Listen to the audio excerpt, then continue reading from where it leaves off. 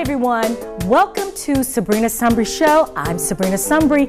This show is, well, you're gonna have to watch this show. It is encouraging, it's inspiring. Well, why don't you just take a look for yourself. Watch this. Phoenix City, Russell County, Lee County, please welcome my guest today, Elder Leila Williams and Sister Liz Mary Wilson. Hi. Welcome to the show, ladies. Hello. And thank you for being here. Oh, and thank you. We are going to get started because Elder Williams, I want to talk about this powerful testimony you have. Let's start with your childhood, growing up. How was your childhood? I had a troubled childhood. How so? I was adopted when I was 3 months old. And I'm told that when I was adopted, I was near death. And so my mother was not married at that time. She was dating an individual that I later found out was my father, but he didn't want me at that time. So she ended up giving me away for adoption. We already had one child that had been given away for adoption, and she was hoping that I would stay in the family. Yes. Actually, I did. She wanted her sister to adopt me, but she couldn't wait. Were there other siblings along with you Just in the family? at that particular time, just my older sister and myself. And yourself? Yes.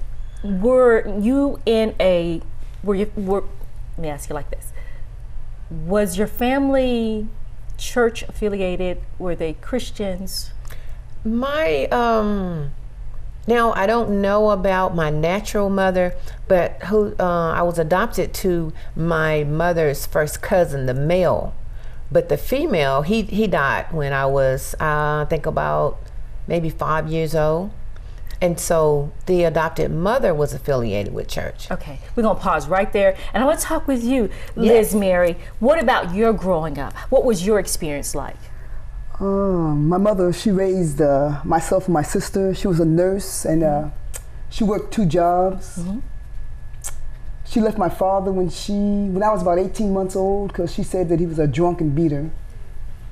My goodness. Yeah. Okay, back to you, Elder Leila. When were you introduced to Christianity and the church? Well, I was actually introduced to Christianity probably as far back as I can remember, maybe about 5 or 6. You know, when we're introduced, it's not like now. When we were going in, they talked about Jesus, but I didn't really know Jesus. And so I joined the church. My mother, we went to church. I sang in the choir. She sang in the choir. But that was not what happened. Okay. Hold it right there. Yeah. Hold it right there. Because I love your story. It's interesting. Yes. And I want to include you again, Liz Yes. Mary. What about you? When were you first introduced to church and Christianity? Do you remember? Born and raised Catholic. Okay, that's still church. Yes. Okay. Yes. When I was 33 years old, I just knew there had to be more to it than that. Okay, hold it right there, because both of you have very powerful testimonies. I want to slowly get there. Amen. But I do want to ask you, how did you survive your trial and error, childhood, your youthness, that trial and error period of teenagers? How did you survive it? How did you make it through? I was drug induced. Really? Yes. At what age do you remember that? I remember actually, I think I started smoking cigarettes probably about 10. Who introduced cigarettes to you? My mom smoked them, and she asked me to light one, and that's where it started yes. from. I've seen that happen. It's happened in my own family with extended cousins, so I've seen that happen. That's not unusual for parents to do that with children at an early age. Right. Hold it again. What about you, Liz Mary? How did you survive growing up those early days as youth and as a teenager? But God. But God. Okay. When did you, Elder Leila, when did you start living your life on your own terms, playing by your own rules? Maybe when I was around, my adopted mother died when I was 12. So around about that time, because I went to live with my natural parents, and I thought I was escaping, but it all started all over again because I was beaten by my adopted mother until she died. And so when I went to live with my natural mother and father, it started all over again. Why were they beating you, do you know? Really, I don't know why they were beating me, and I'm sure it had something to do with my mother. Losing her mother. Her mother died in childbirth with her, and her husband, my father, beat her. Hurt people hurting other people. Yes. Isn't that something? Yes. Did you carry on that pain in your own life by hurting others? I did not. You didn't? No. Surprisingly, God did a turnaround in my life.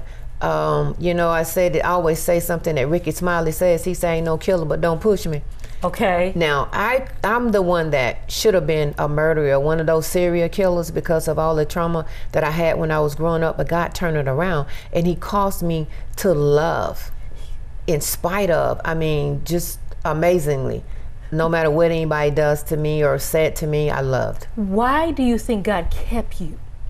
God had a purpose. There's always purpose and destiny, and God wanted to. God doesn't cause what happens to us, but if He allows it, that means that we're going to be okay, and He's going to get the glory. And so instead of like I would say, why? Instead of saying why not? Because God is going to use me, and He is using me. Right. All of the pain and everything that I've gone through, God's using me to set others free, to set the captives free. Amen. Amen. Can you share some of those? I know they're sort of painful stories. Can you share some of those circumstances in which you were outliving and doing your own thing? Well, in outliving doing my own thing, I became addicted to crack, and I ran a base house while I was doing that. And for people that don't know what a base house is, a base house is a house where you sell drugs, and out of that house, people come in and they use your paraphernalia. They pay you to smoke in your house and to use your paraphernalia. They either give you the drugs or they pay you in cash for it. And the house is armed with armed guards. You have men in there with guns, weapons, and everything. I have never heard of that. Yes. Okay. Yes.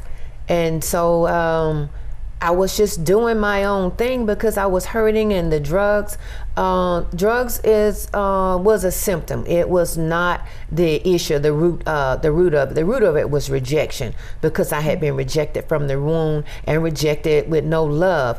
I chose the drugs to mask the pain. Never liked alcohol. I drank, but never liked alcohol. I really liked crack. Was addicted to it. I liked marijuana. I did hash. I did speed. Have did pretty much a little. Again, your testimony is so powerful, and I know and I pray that someone gets healed and delivered from what you're sharing with us today. Yes. In all that you were doing, how did your friends and family, what did they think of your lifestyle? Well, because there was no family, they really didn't care what I was doing. I had one lady that took me in to live with her, and everything was good with living with them. But then I was still doing the same things. Okay. And with the but I didn't mention the part that I was raped repeatedly and molested, all doing those beatings and things. I had a cracked spine, had to have like 8 stitches in my eye. So many different things that happened to me. That you survived. Yes, being homeless. That you survived, and now you sit with us. When did the turning point come for you? In Germany. I was in the military, and there's a church was on the base there, and they kept bothering me. Then I said they were bothering me. They kept bothering me. And so I just said, okay, they're not gonna stop, because it was more than one, it was more than 2, and they was like, come to church. So I was like, okay. And it was called House of Prayer number 2, Pastor Henry Seymour and his wife Mary Seymour. And I went, and I really don't know what happened. All I know is I was at the front of the church, and I was speaking in unknown tongues that's being filled with the Holy Spirit. And I didn't ask for it. Some people pray for it. Yes. I didn't ask for it, but God knew I needed it, so he gave me that gift. Yes. And I did that. I stayed walking with the Lord for a while. But because it was so restraining, holiness and Pentecostal, nothing's wrong with it, but the people. That's right. Sometimes people get in the way of. And they what they were saying, what they were doing, yes, it was so restraining. That wasn't God. And so I was like, ooh, I can't live this. I wasn't ready, and I was like, I can't live this. Because, you know, they were saying, you know, dresses, and you can't have makeup, and you can't do this, and you can't do, you know, you can't do that. Yes, but that's not God. That's not God. And so I was like, ooh, I can't do this. Although I wasn't ready, that was not God. Okay. And so I backslid.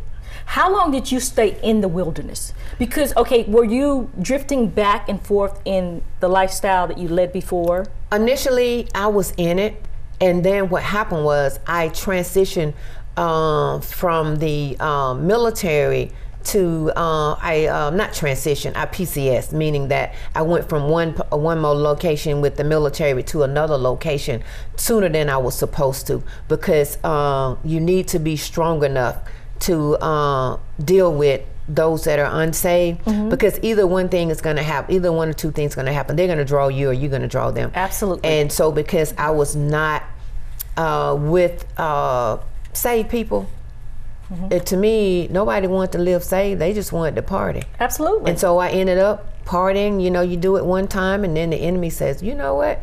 It's all right. Do it again. Do it again. Absolutely. So I found myself back out again. And so I was out there. How many years were you going back and forth between being saved and being unsaved? I went back and forth, I want to say maybe 5-6 years. 5 or 6 years? Yes, before I made a conscious decision. Absolutely. And what happened for you? What needed to take place for you to commit to being saved? I went to jail. Okay, tell us about it. Yeah, I was incarcerated. I was running this base house, as I told you, and I was in the house. That day I had said, I said, well, okay, we're not gonna sell any drugs today. We're just gonna sit here and we're gonna smoke.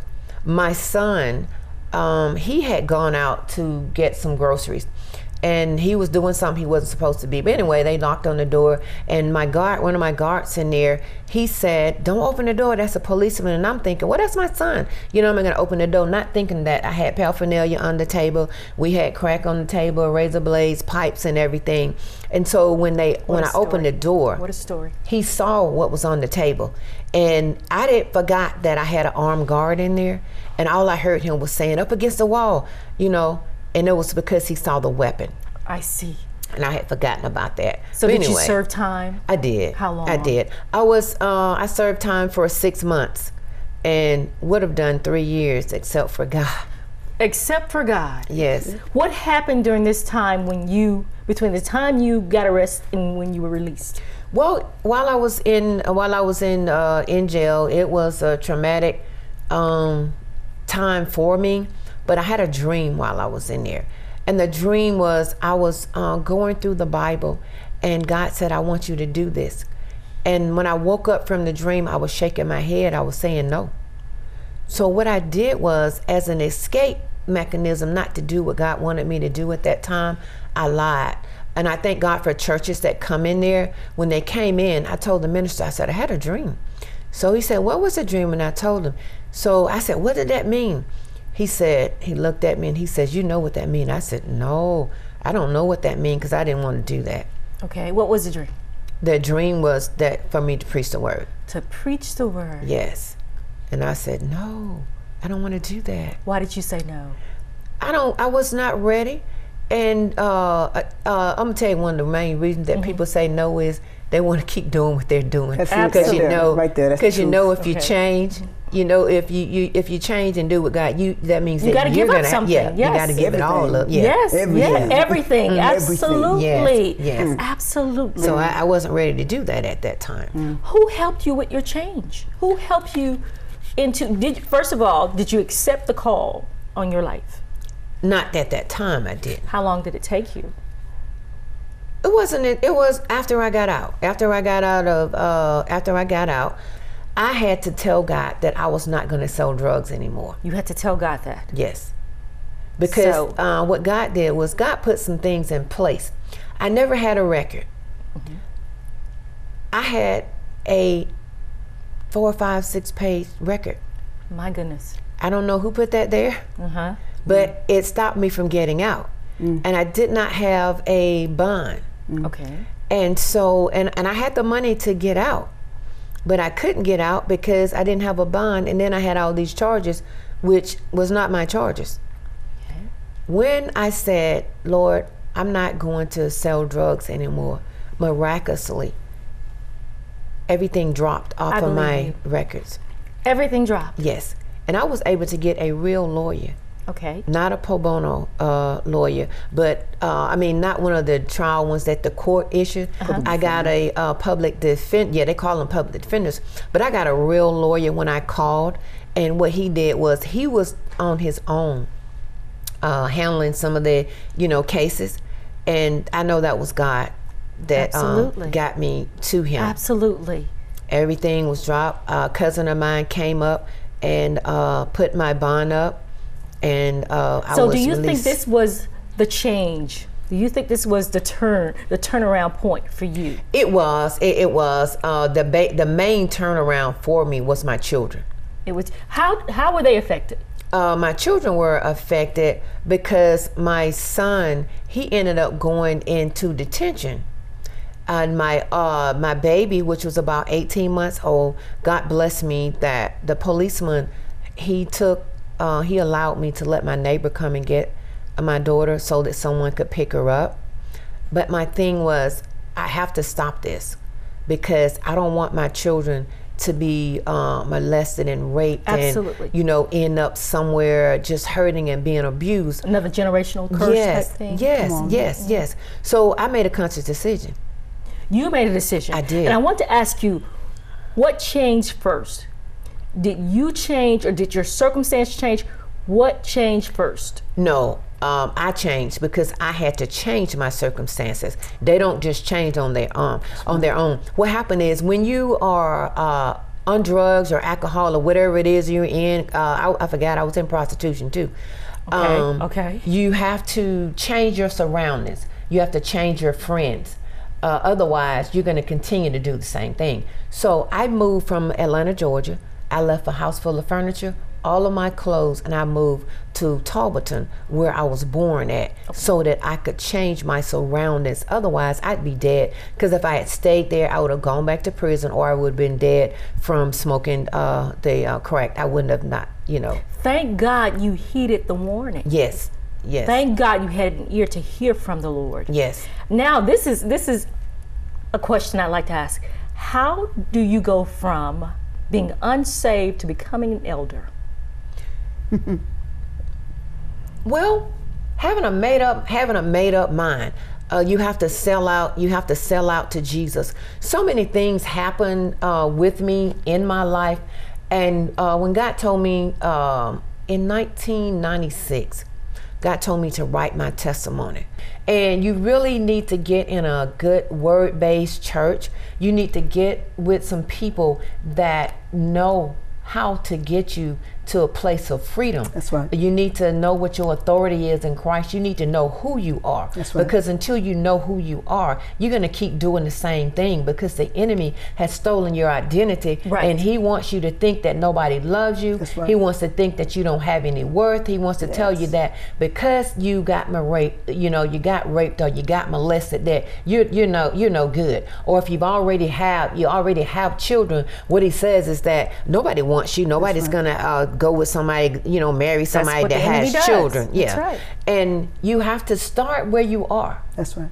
And oftentimes people are not transparent. We see people with the houses, we see them with the cars, we see them with the good jobs. But the thing is can you tell me how you got there? Come on. And that's what God has called me to, is to break down those barriers. I'm going out for the person that was raped, the person that was molested. I'm going out for the drug addict. I'm going out for that prostitute, because I want you to know that God loves you. That's right. I want you to know that there's nothing that you could do that's so bad that God would not own you back. He's married to the backslider. That's right. Because we have a lot of people that's been in church, right, and they've been hurt by people in church, because people in church, they are so religious. We don't want religion. We want an organism, a living organism. We want people that love you, because deliverance is a love ministry. And that's what I want to do with my ministry. I want to train people. I want to train them. And I'm sure you will, but I want to just intervene just for one moment, because there is a special event being held in your honor. Can you tell the viewing audience about that so that they can hear more from you and people like you? Yes. On the 19th and the 20th of May, which is this weekend, Still Standing Healing and Deliverance Ministry will be launching. And that means that we'll be beginning that ministry. God told me to start ministry. He didn't tell me to get a building. And so with this ministry, what I'll do is I'll be teaching. But during this weekend, what we're going to do is we're going to have a wonderful time in the Lord. We're going to have a comedian. We're going to have dance. We're going to have testimonies, so that you'll see that you're not alone. That's right. No matter what it is that you've done. No matter what. Come hell or high water, sink or swim, God's still going to be there for you. And He is there for you. He loves you. But I want you to listen at some people that have gone through some things, and you'll look at your situation and you'll say, ooh, okay, it's not that bad. That's right. I know that if she can make it or he can make it, if God can bring them out, He'll bring me out too. And that's what I want to do with this. And we're just going to have fun on that Saturday. God told me to bring food, so we're going to bring some food there. And God's just been so awesome, because He has caused people to just give. Amen. Give. When God does something, that's what He does. And if they want to make a contribution, if they have time to do that, how do they get in touch with you? They can get in touch with me. My phone number is 706-617-1084. And we will make sure that you get a receipt for whatever it is that you give. And if you want to donate something, we're giving door prizes, because I want people to be loved. We're giving door prizes. So if you want to donate a door prize, let me know. Just give me a call, 706-617-1084. Yes. Powerful testimony. I want to hear from you, Liz Mary, but we'll do that at another time. But I do want to know, how did your path cross with Elder Leila? I met her in church. In church? What a great meeting. Yes. I meet a lot of people in church, yes. What a great meeting. Yes. Spirit knows spirit. Yes. So was a friendship formed after meeting? No, we just kept meeting at different places. Yes. Now, how has the Lord changed your life? Yes. I too was in the military. My story is not as colorful as Leila's, Lord Jesus. Looking for love in all the wrong places, like she said. As so many stories, that's a part of my testimony, so I understand that. So I fell into sin, would have stayed there, but God wouldn't let me go. What my sister didn't say is that God, no matter what you're doing in your life, He never lets you go. He made you, He loves you. So He just, kept pursuing me. And I just finally gave in. When you feel unloved, you'll do things to, like she said earlier, hide your pain. But it doesn't. It doesn't stop the pain, because when you come down, you're still feeling hurt. You're still feeling scared, still feeling lost, still feeling alone. When you turn to God, He loves you. He'll never leave you. He's the one person that'll never leave you. Man will let you down every time. So, like my sister said, God loves you, and we want to just let you know that God loves you. People say they love you, but love is not just a word. Love is action. There's many ways to show love. Yes, what you do. So if you would come, you'll be blessed. Come to the ministry on the 19th and the 20th, you'll be blessed. And it's not about church, it's about relationship. God's calling you back to Him, not to us. to him. All you have to do is just turn. We call it repent. And it's not you don't have to say anything to us. Just talk to God. You don't need a church to do it. Just tell God you're sorry for what you're doing. You want to come out of it. Ask for forgiveness for yourself. Whoever hurt you. Forgive God and just turn. And like my sister said, you got to come out of whatever you're in. Come out that sin, come out that neighborhood, come out that city. Because you can't change in the same mess. Well said, well said. For someone who may be watching the show, pretty powerful testimonies, and I thank you. Thank you, ma'am. Thank you so much. Could you, Elder Leila, pray for someone who is probably stuck in some circumstances or condition and can't seem to find a way out of it? Can you offer a prayer to the viewing? I will. First of all, let me say that there is no sin greater than any other sin, except for you don't believe that Jesus is a rewarder of those that diligently seek after him. That's right. So there's nothing that you can do that God won't forgive you for. And God is calling, God loves you. Yes. And I just want to, what I want to do is I just want to lift you up to him. Father God, we thank you. We thank you, Lord. For those that might be watching, those that don't think that they measure up.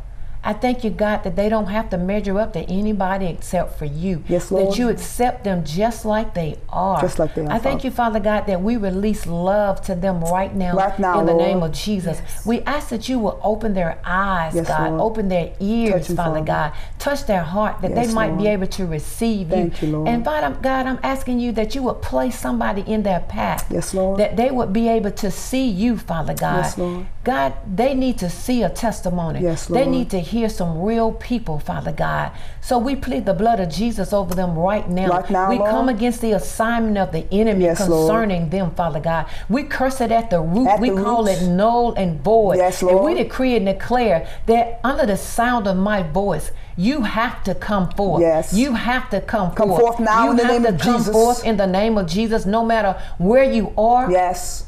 If you're looking at this, I thank you that you receive God's love. Yes. And God's not going to leave you alone. Yes. Because he loves you. He loves you. I thank God that your peace is in him. Yes. And we release peace to you today. We release love to you today. Yes, right now in the name of Jesus. We thank you, God. Thank you, Father. For your word. Yes, Lord, thank you. The blood of Jesus covers you. Yes, Lord, thank you. We thank you for the whole armor of God, Father God, that you would close them today, Father God. Thank you, Lord. I thank you for healing them, Father God. Yes, Lord, not just physically, but mentally, Father God, because some of us, most of it is locked up. We're locked up in our minds. Yes, we need to be healed and delivered in our minds first. So we just decree and declare that you have the mind of Christ. Yes. And you'll get up today and you'll remember today and you'll go forth and you'll search him.